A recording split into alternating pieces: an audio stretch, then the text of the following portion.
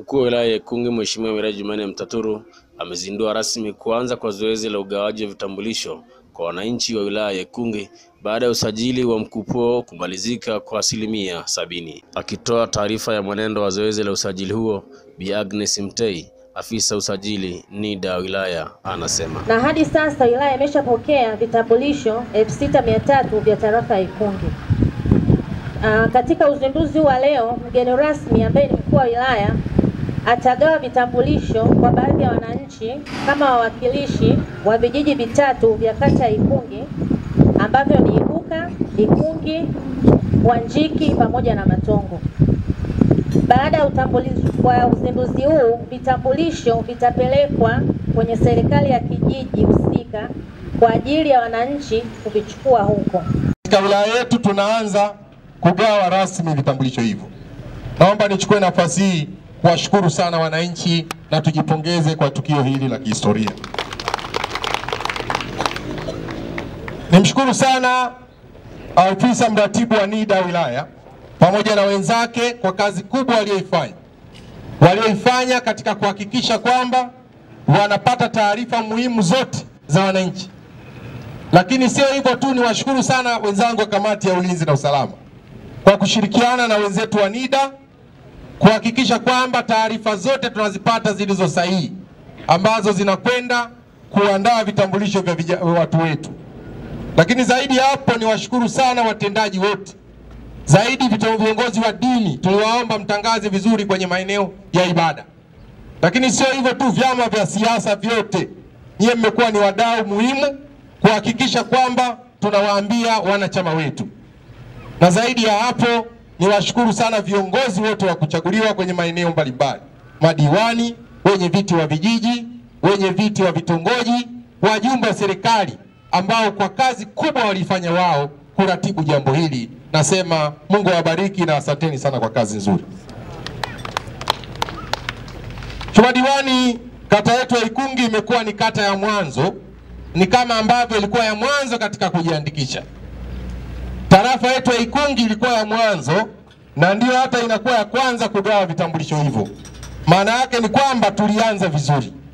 Ninajua wakati tunaanza mwanzoni ilikuwa zoezi ni jipya. Watu wengi sana hawakuwa wamejua kama ni jambo muhimu.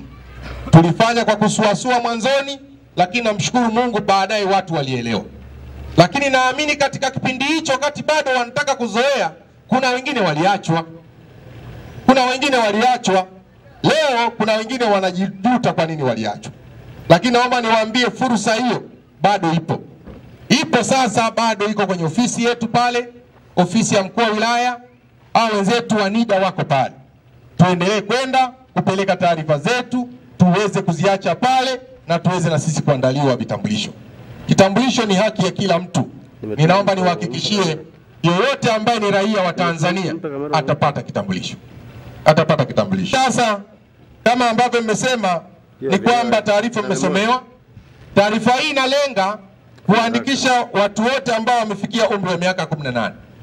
Na tunaamini kwamba katika wilaya yetu ya Ikungi, kwa mujibu wa sensa ya mwaka 2012, tulijiandikisha watu wapatao wananchi 272,959. Na katika hilo tulifanikiwa kusajili, lakini lengo letu tulikuwa tumewatarajia kuwasajili watu 129,670. Lakini tuliweza sisi kupata watu 91,118 ambao ni sawa na 70%. Maana yake ni kwamba tulienda kwenye kanda zote 4 ambazo ni tarafa 4, vijiji 101 ya wilaya yetu. Na kama ambavyo nieleze kifupi tu kwamba tarafa ya Ikungi tulikuwa tumejiandikisha watu 24,840 kati ya watu 34,509 ambao ni sawa na 72% kama nilivyosema. Maana yake ni kwamba 28% ya watu wetu hawakupata nafasi ya kujiandikisha.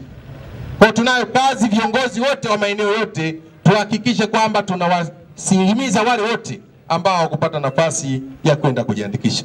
Tarafa ya Sepuka tuliandikisha watu 24,462 na kati ya watu 29,700 ambao ni sawa na 82%. Maana yake ni kwamba asilimia zipatazo 18 watu wetu hawakupata nafasi ya kwenda kujiandikisha katika tarafa ile ya Sepuka. Tarafa ya Ihanja tuliandikisha watu 22,609 kati ya 30,150 ambao tuliwatarajia, ambao ni sawa na 75% ya watu wetu. Manake 15% watu wetu hawakupata nafasi ya kujiandikisha. Tarafa ya Mungaa waliandikishwa watu 19,277 kati ya watu 35,311 sawa na 55% tu, ambayo kwa hakika tarafa zote, tarafa hii haikupata watu wengi sana kujiandikisha.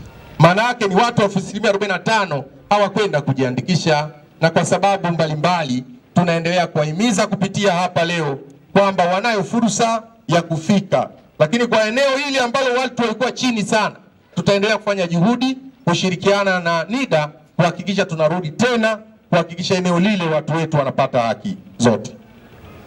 Mheshimiwa Diwani, maombi yaliyofanywa kazi mpaka sasa ni 72,800 ambayo wamekizi vigezo vya usajili, ambavyo ni fomu yake imejazwa vizuri, imegongwa muhuri na serikali ya kijiji husika, na muhusika mwenyewe amesaini na kuweka viambatanisho. Aidha, fomu za maombi ambazo hazijakamilika zimerudishwa kwenye vijiji husika kwa ajili ya kukamilisha usajili wao ili ziweze kufanyiwa kazi. Maana yake hawa wote 91 inawezekana katika kuchakata taarifa zao zimekataa, hazijakamilika. Kwa tunao wajibu, sio kaona labda hujapewa ukadhani labda umeachwa makusudi. Hapana, kuna kikwazo mahali.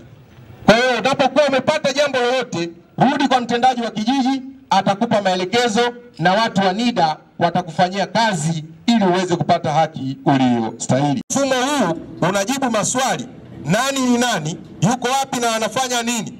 Taarifa zitakazokusanywa zitasaidia serikali na taasisi nyingine zenye kutoa huduma nchini kutekeleza majukumu yake kwa ufanisi zaidi, na matokeo yake ni faida kubwa zifuatazo. Faida ya kwanza ni kuimarisha ulinzi na usalama wa nchi yetu, hususan maeneo ya mipakani.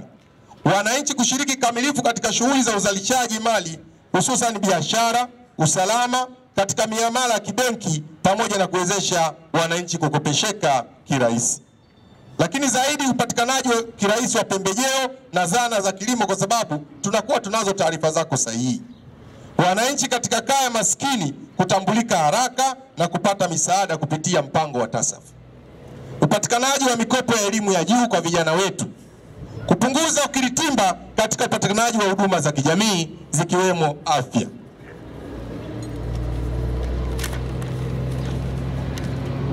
Mheshimiwa Diwani, mwisho ni kupunguzia serikali gharama za kusafisha daftari la wapiga kura na kuwa na daftari lenye taarifa sahihi za watu na mahali walipo. Maana yake kunakuwa kina kipindi mbalimbali tunarejea daftari letu la wapiga kura. Lakini tukiwa na mfumo huu wa taarifa ambao unakuwa huko kwenye database, inasaidia kupata taarifa zote kwa wakati mmoja kwa taasisi yoyote. Ni kama ambavyo leo hii hata kama ukitaka pasipoti, lazima ukisha kuwa tu na kitambulisho hichi cha Nida, cha kitambulisho cha kitaifa, unapata kirahisi. Sio pale zamani ulikuwa unaanza upya, unarudi kwa mtendaji upya. Hapana. Sasa hivi ukienda na kile kinakutosha, kwa sababu tayari mifumo yote ishakutambua. Kwa hiyo kitambulisho hichi kwa wale ambao hawajafanya mchakato huu, wajue wanakosa kitu muhimu sana. Lakini niwashukuru kwa utulivu huu. Nimalizie kwa kusema kwamba vitambulisho vya taifa ni haki ya kila Mtanzania. Upata kwa ajili ya ulinzi na usalama wa wananchi, maendeleo ya nchi yetu kijamii na kiuchumi. Hivyo wananchi na wadau wote tunaomba kushirikiana katika kufanikisha zoezi hili kwa dhati kabisa. Naomba sasa nichukue nafasi hii kwamba niko tayari kuzindua zoezi la kugawa vitambulisho vya taifa katika wilaya yetu ya Ikungi, ambavyo tayari mchakato wake tuliuanza muda wa miezi zaidi ya 7 iliyopita. Baada ya maneno haya, nasema asanteni sana kunisikiliza na Mungu awabariki sana. Na baada ya hapo zoezi la ugawaji likaendelea. Abeli Boniface Hadada. Anayepata ni Shirinde Kulwa Kasule. Jumanne Kiruhu Msuta.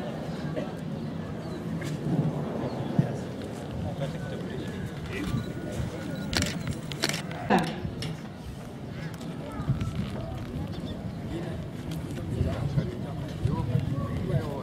Aziza Alame Kilangu. Aziza Alame Kilangu. Sefu Salum Mpembe. Afuate Alute Mpahi Kinkonkwe. Alute Mpahi Kinkonkwe. Asante kwa kutazama Bazu TV Tanzania.